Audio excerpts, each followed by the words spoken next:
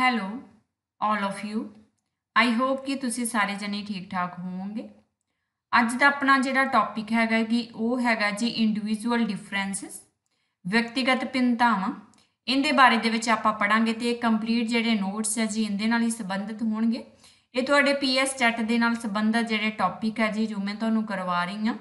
ਸੋ PSTET ਦਾ subject ਹੈਗਾ ਜੀ CDP subject ਦੇ ਵਿੱਚ ਤੁਹਾਡਾ ਇੱਕ ਟੌਪਿਕ ਹੈਗਾ ਜੀ ਇੰਡੀਵਿਜੂਅਲ ਡਿਫਰੈਂਸਿਸ ਵਾਲਾ। ਸੋ ਉਹੀ ਇਹਦੇ ਵਿੱਚ ਜਿਹੜਾ ਆਪਾਂ ਕਵਰ ਹੈ ਉਹ ਕਰਾਂਗੇ।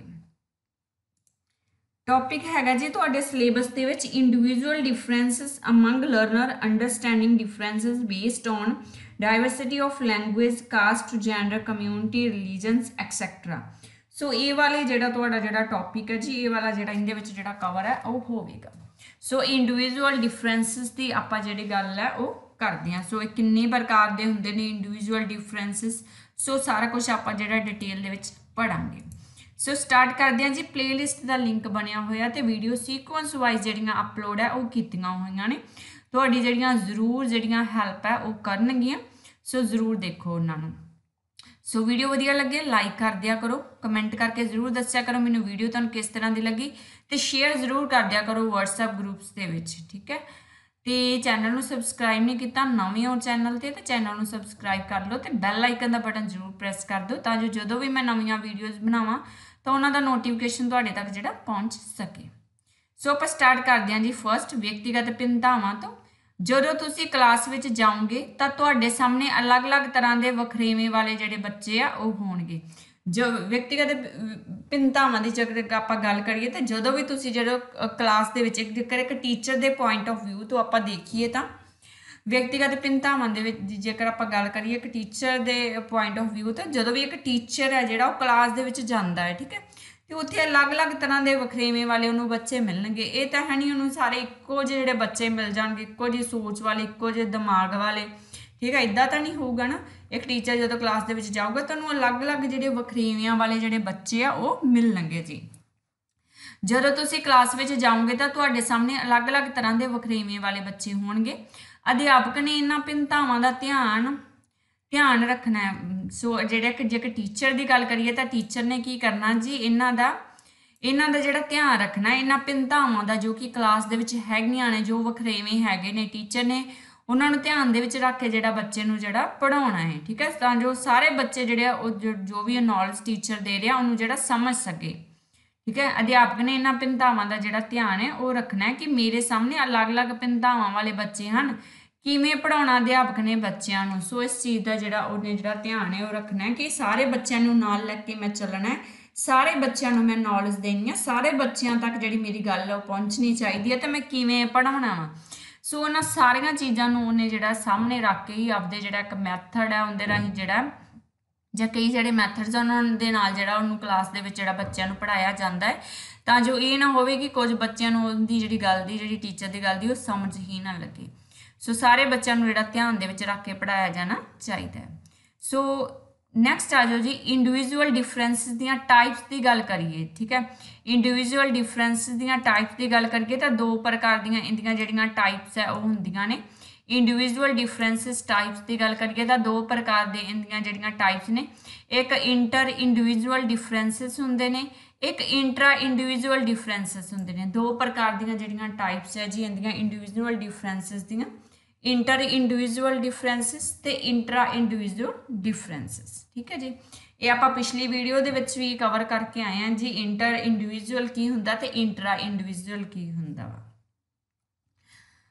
ਸੋ ਇੰਟਰ ਤੇ ਇੰਟਰਾ ਦੀ ਆਪਾਂ ਗੱਲ ਕੀਤੀ ਹੈ। ਸੋ ਇੱਥੇ ਵਿਅਕਤੀਗਤ ਭਿੰਨਤਾਵਾਂ ਦੇ ਆਧਾਰ ਤੇ ਉਹ ਆਪਾਂ ਥਿਊਰੀ ਦੇ ਵਿੱਚ ਪੜ੍ਹ ਕੇ ਆਏ ਸੀ, ਪਰ ਗੱਲ ਸੇਮ ਹੀ ਹੈਗੀ ਆ। ਸੋ ਇੰਟਰ ਇੰਡੀਵਿਜੂਅਲ ਡਿਫਰੈਂਸਿਸ ਤੇ ਇੰਟਰਾ ਇੰਡੀਵਿਜੂਅਲ ਡਿਫਰੈਂਸਿਸ, ਠੀਕ ਹੈ, ਇਹ ਤੁਹਾਨੂੰ ਪਤਾ ਹੋਣਾ ਚਾਹੀਦਾ ਕਿ ਇੰਡੀਵਿਜੂਅਲ ਡਿਫਰੈਂਸਿਸ ਦੀਆਂ ਟਾਈਪਸ ਨੇ। ਉਹਨਾਂ ਨੂੰ ਹੁਣ ਆਪਾਂ ਰੀਡ ਕਰਦੇ ਹਾਂ ਜੀ ਅੱਗੋਂ। ਫਸਟ ਆ ਗਈ ਹੈ ਜੀ intra individual difference. Intra individual differences ਤੋਂ ਭਾਵ ਹੈ ਕਿ ਇੱਕ ਵਿਅਕਤੀ ਦਾ ਦੂਸਰੇ ਵਿਅਕਤੀ ਤੋਂ ਵਖਰੇਵਾਂ, ਇੱਕ ਪਰਸਨ ਦਾ ਦੂਸਰੇ ਤੋਂ ਵਖਰੇਵਾਂ ਹੈ, ਠੀਕ ਹੈ ਜੀ। ਇੰਟਰਾ ਇੰਡੀਵਿਜੂਅਲ ਡਿਫਰੈਂਸਿਸ ਹੈ ਜੀ, ਇਹਦੇ ਤੋਂ ਭਾਵ ਹੈਗਾ ਜੀ ਇੱਕ ਵਿਅਕਤੀ ਦਾ। ਸੋ ਆਪਾਂ ਗੱਲ ਕਰ ਰਹੇ ਸੀ ਜੀ ਇੰਟਰ ਇੰਡੀਵਿਜੂਅਲ ਡਿਫਰੈਂਸਿਸ ਦੀ ਤੋਂ ਭਾਵ ਹੈ ਕਿ ਇੱਕ ਵਿਅਕਤੀ ਦਾ ਦੂਸਰੇ ਵਿਅਕਤੀ ਤੋਂ ਵਖਰੇਵਾਂ। ਇੱਕ ਬੱਚਾ ਦੂਸਰੇ ਬੱਚੇ ਤੋਂ ਕਿਵੇਂ एक बच्चा दूसरे बच्चे तो वख हैगा, ठीक है जी। ये जिहड़ा वखरेवा है, जिहड़ा डिफरेंस है, फिजिकल तौर पर भी हो सकता, मैंटल तौर पर भी हो सकता, इमोशनस के तौर पर भी आधार पर भी ये वखरेवा जिहड़ा ये हो सकता। सो इंटर इंडिविजुअल डिफरेंसिस तो भाव है जी एक व्यक्ति का दूसरे व्यक्ति तो वखरेवा, ठीक है। एक व्यक्ति जिहड़ा दूसरे जिहड़ा एक जिहड़ा बच्चे की गल करिए जां व्यक्ति की गल करिए दूसरे तो जिहड़ा वखरा है, ठीक है जी। ये वखरेवा जिहड़ा फिजिकल भी के तौर पर भी हो सकता, सरीरक तौर पर भी, दिमाग तौर पर भी हो सकता, तो इमोशनल भावनात्मक आधार पर भी जिहड़ा ये वाला जिहड़ा वखरेवा है वो हो सकता है, ठीक है। ये जिहड़ा वखरेवा है जी इंटर इंडिविजुअल डिफरेंस एक तो दूसरे दे विचकार दा जिहड़ा वखरेवा है जी, ठीक है जी। इंटर इंडिविजुअल डिफरेंसिस, ठीक है जी। नैक्सट आप गल करिए जी इंट्रा इंडिविजुअल डिफरेंसिस की गल करिए जी। आप इंट्रा इंडिविजुअल डिफरेंसिस की आप गल करिए तो जो एक बच्चे का अपने आप नाल जिहड़ा कंपैरिजन हुंदा है, ठीक है। एक तो डिफरेंस हो गया जी दूसरे नाल जिहड़ा डिफरेंस है वो हो गया, एक डिफरेंस हो गया जी उनका आपदे बच्चे का आपदे नाल ही जिहड़ा कंपैरिजन है ना, उनके अंदर ही जिहड़े जिहड़े डिफरेंसिस है वो पाए जा रहे हैं, उनकी सोच दे विच डिफरेंसिस पाए जा रहे हैं। सो उनकी इत्थे गल हो रही है। सो इत्थे आप रीड करते हैं जी जो एक बच्चे का अपने आप दे नाल कंपैरिजन हुंदा है, बच्चे नूं की पसंद है की पसंद नहीं है, जिवें बच्चे नूं गणित पसंद है पर साइंस जिहड़ी ओह पसंद नहीं है, ठीक है। जिवें बच्चे नूं गणित पसंद है पर साइंस पसंद नहीं है। जो बच्चे का अपने आप दे नाल जिहड़ा कंपैरिजन हुंदा तो उदों जिहड़ा डिफरेंस है वो जिहड़ा पता है वो लगता है। की पसंद है कि बच्चे नूं की पसंद नहीं है, ठीक है। तो वो जिहड़ा डिफरेंसिस उनके अंदर जिहड़ियां भिन्नतावां जिहड़ियां पाईयां जांदियां ने, जिहड़े डिफरेंस है वो जिहड़े पाए जांदे ने जी, वो की ने जी इंट्रा इंडिविजुअल जिहड़ा डिफरेंसिस ने, ठीक है जी। एक हो गया इंटर, एक हो गया जी इंट्रा। इंटर किहड़ा जी जिहड़ा दूसरे दे नाल कंपैरिजन करके आप जिहड़े डिफरेंसिस देखदे हां। इंट्रा आप देखो बच्चे दे अंदर ही खुद आपदे आप दे विच जिहड़े डिफरेंसिस ने उहदी सोच दे विच, ठीक है जी। इंटर इंडिविजुअल डिफरेंस तो इंट्रा इंडिविजुअल डिफरेंस। नैक्सट आ जो कारण किहड़े किहड़े ने हुण इन्हां जिहड़े इन्हां भिन्नतावां दे इन्हां डिफरेंसिस ते उन्हां दे बारे दे विच आपां गल करदे हां जी। फर्स्ट है जी हैरिडिटी, बिल्कुल जी वंशजद। तुहाडे जिहड़े पुराना तुहाडा जिहड़ा पिछोकड़ है, तुहाडे माता पिता, तुहाडे दादा दादी, नाना नानी, उन्हां सब दा जिहड़ा प्रभाव है वो जिहड़ा बच्चे दे उपर जिहड़ा वो पैंदा है। सो हर एक बच्चे दे अलग अलग जिहड़ा प्रभाव पिया वे उनकी जिहड़ी वंश दा है ना, उनकी हैरिडिटी दा जद दा जिवें जिवें बच्चे दे उपर जिहड़ा प्रभाव पवेगा उस तरीके दा ही जिहड़ा बच्चा है वो होवेगा। जेकर माँ बाप जिहड़े इंटैलीजेंस है तो बच्चे भी अगे इंटैलीजेंट होणगे, ठीक है जी। सो हैरिडिटी का जिहड़ा प्रभाव है वो जिहड़ा बच्चों के उपर जिहड़ा वो पैंदा, उन्हां दे पिछोकड़ का जिहड़ा प्रभाव है वो पैंदा। सैकेंड नंबर ते जी वातावरण एनवायरनमेंट का जिहड़ा प्रभाव भी जिहड़ा बच्चे के उपर जिहड़ा वो पैंदा है, ठीक है। जिस क्योंकि हर एक बच्चे इक्को जिहे माहौल दे विच तां नहीं ना पलदा, हर एक बच्चे का जिहड़ा वातावरण है वो अलग है, हर एक बच्चे का जिहड़ा माहौल है वो अलग है। उत्थे जिहड़ा बच्चा है वो जिहड़ा वड्डा हुंदा है, ठीक है जी। उत्थे उनका जिहड़ा पालन पोषण अलग अलग वातावरण दे विच सारे बच्चों का हुंदा, आपदे आपदे वातावरण दे विच जिस तरह के उन्हां दा जिहड़ा परिवारक दा माहौल है ना, जिस तरह के स्कूल दे विच पढ़ रहे, जिस तरह का उनका फ्रेंड सर्कल है, सो सब चीज़ों का जिहड़ा प्रभाव है वो जिहड़ा बच्चे के उपर जिहड़ा पैंदा है, ते अलग अलग प्रभाव सब दे उपर पवेगा। थर्ड है जी इंटैलीजेंस IQ, बिल्कुल जी सब बच्चों के जेकर IQ लैवल की गल करिए, इंटैलीजेंस की गल करिए तो वह भी अलग अलग होगी, ठीक है। कुछ बच्चे किसी चीज़ों को जिहड़ा जल्दी सीख लेंदे ने, कुछ जिहड़ा घट सीख लेंदे ने।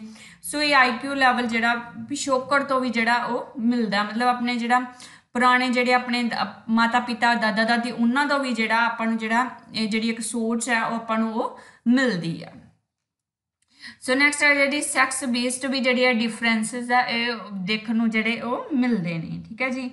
ये भी डिफरेंस ने, वातावरण करके भी डिफरेंस देखने को मिलते हैं, हैरिडिटी करके भी डिफरेंस मिलती है, इंटैलीजेंस IQ लैवल पर भी अपन डिफरेंस देखने को मिलते हैं, सैक्स बेस्ड भी देखने को मिलते हैं।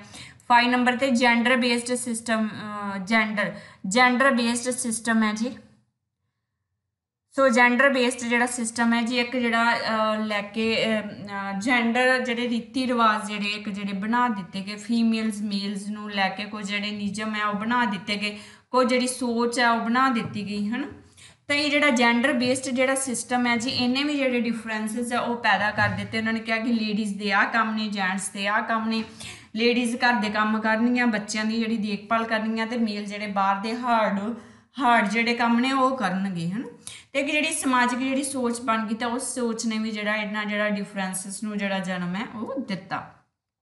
6 नंबर पर है जी इंटरस्ट, एपीट्यूड, इमोशनस ते अचीवमेंट्स के करके भी जोड़े रुचियाँ की ने, इंटरस्ट की ने, एपीट्यूड्स की ने, ठीक है जी, इमोशनस की ने, भावनावां की ने, अचीवमेंट्स की ने। सो इन्हों के आधार पर भी जोड़े डिफरेंसिस है वो सानू दिखाई है वो देंदे ने।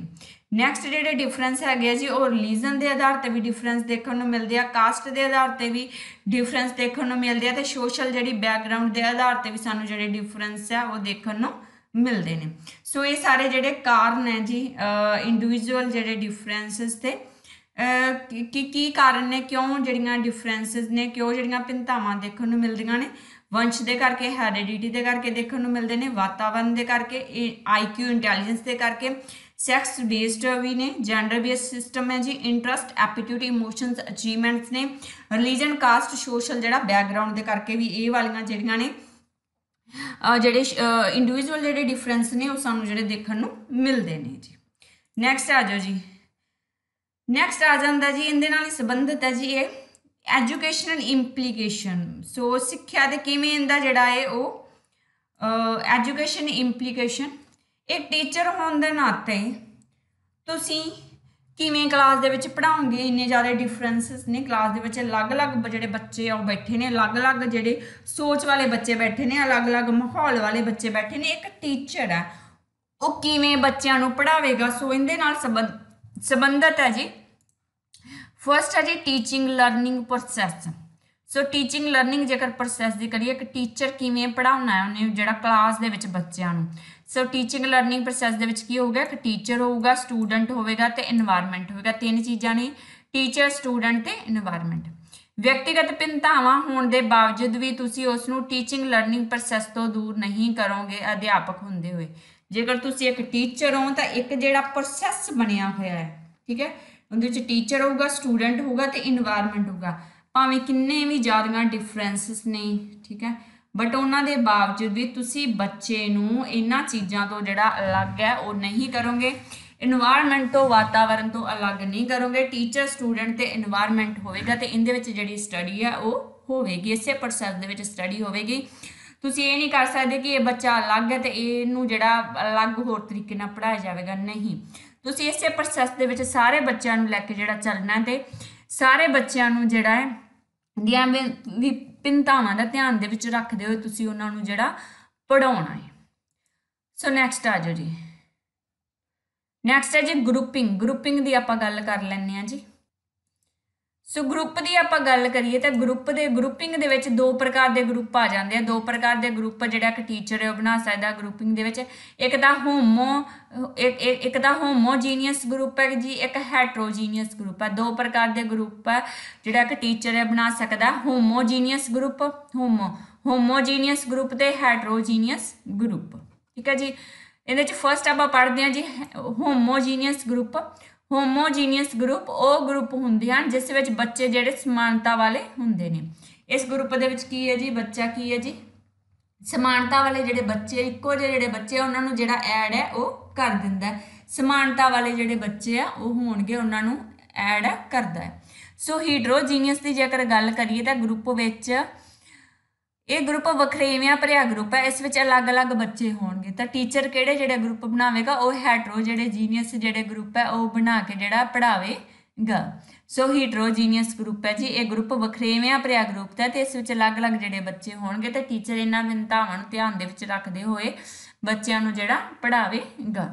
हीट्रोजीनियस ग्रुप ग्रुपिंग करके भी जिहड़ा टीचर है वो जिहड़ा पढ़ाए वो सकदा है। सो हीमोजीनियस दे विच समानता वाले बच्चे ऐड करके पढ़ा सकता है। हीट्रोजीनियस दे विच जिहड़ा वखरेवियां भरे जिहड़े ग्रुप होणगे इस विच अलग अलग बच्चे होणगे, इस दे आधार पर जिहड़ा बच्चों नूं जिहड़ा पढ़ाए हो सकदा है। सो इंडिविजुअलाइज्ड अप्रोच की आप अगों गल कर लैंदे जी। इंडिविजुअलाइज्ड अप्रोच है जी। सो वो अप्रोच है जिस दे विच टीचर बच्चों के अकॉर्डिंग मैथड दे नाल जिहड़ा पढ़ा रहा है। सो वो अप्रोच है, ठीक है। इंडिविजुअलाइज्ड अप्रोच की है, वो अप्रोच है जिस दे विच टीचर है जिहड़ा वो बच्चों के अकॉर्डिंग जिहड़ा मैथड नाल पढ़ा रहा है। सो बच्चों के अकॉर्डिंग जिहड़ा टीचर नूं जिहड़ा पढ़ाउणा है वो चाहिदा है इंडिविजुअलाइज्ड अप्रोच दे विच।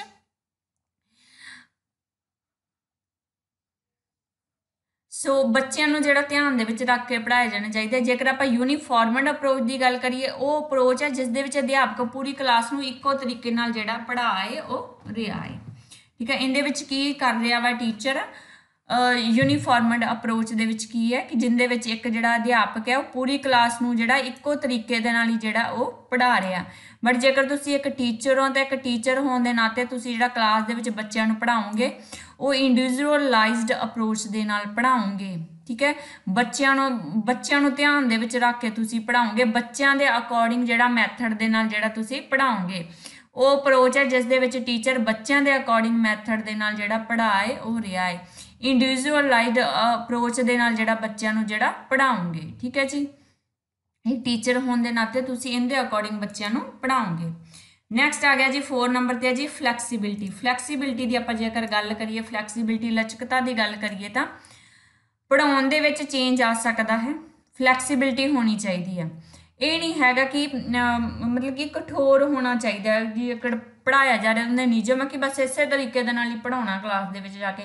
जेकर आ मैं टॉपिक पढ़ाउणा तो मैं बस जिहड़ा बस बोली जाना, मैं क्लास दे विच बस लैक्चर देना तो लैक्चर दे के आ जाना मैं, ठीक है।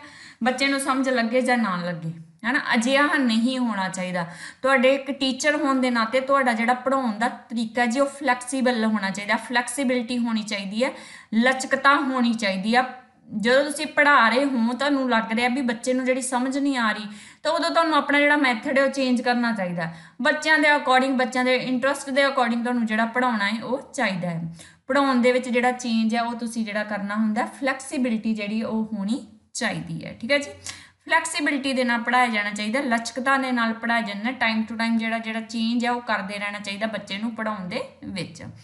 5 नंबर पर जी अध्यापक किसी भी बच्चे दे नाल पक्षपात है क्लास दे विच नहीं करेगा। बिल्कुल कोई भी जिहड़ा है डिस्क्रिमिनेशन है वो नहीं करेगा।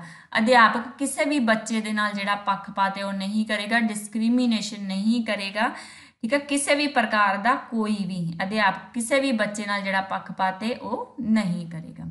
6 नंबर पर लोकतंत्री व्यवस्था दे नाल पढ़ावेगा, डैमोक्रेटिक जिहड़ा डैमोक्रेटिक व्यवस्था दे नाल पढ़ावेगा, लोकतंत्रिक जिहड़ा व्यवस्था दे नाल पढ़ावेगा जिस दे विच सारे बच्चों नूं जिहड़ा है समान लैके चलेगा, समानता दे विच लैके चलेगा, इक्वल लैके सारे बच्चों नूं जिहड़ा चलेगा, ठीक है जी।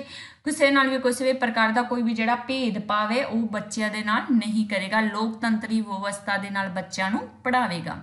7 नंबर की गल करिए तो कल्चर सोशल जिहड़ी बैकग्राउंड है, रिलीजन कास्ट दे बच्चे ने। सो जेकर एक क्लास दे विच आपां करके पहले आपां रीड कर लैंदे आ। Culture social background religion caste दे बच्चे ने, अध्यापक का फर्ज बनता है कि तुसीं सत श्री अकाल भी बुलाओ, नमस्ते भी बुलाओ तो हर तरीके दे नाल पेश आओ, डिफरेंस नूं दूर करने लई पढ़ाउणा। मतलब जेकर एक टीचर क्लास दे विच गया तो उत्थे वो देखदा उत्थे अलग अलग धर्मां दे बच्चे ने, अलग कास्ट दे बच्चे ने, अलग अलग उन्हां दी सोशल बैकग्राउंड है, अलग उन्हां दा सभ्याचार है। तो ये नहीं है कि टीचर क्लास दे विच गया उन्हें सत श्री अकाल बुलाती। सो सारा कुछ बुलाओ, सत श्री अकाल बुलाओ, नमस्ते बुलाओ, हर तरीके दे नाल जिहड़ा बच्चों नूं बुलाओ तां जो सारे बच्चे अपने आप नूं जिहड़ा कंफर्टेबल भी जिहड़ा महसूस करन ते वो अपने जिहड़ा एनवायरनमेंट दे विच भी जिहड़ा वो आ जाण। सो इन जिहड़े डिफरेंसिस ने इन्हां नूं ध्यान दे विच रख के टीचर नूं उस तरीके दे नाल क्लास दे विच जिहड़ा है पढ़ाया जाना चाहिए तां जो सारे बच्चे जिहड़े कवर आ हो जाण, है ना। ये ना होवे कि कुछ जिहड़ा बच्चों की जिहड़ी गल है वो करे टीचर, सो सारे बच्चों नूं नाल लैके चले पढ़ाउण दे टाइम, ठीक है जी।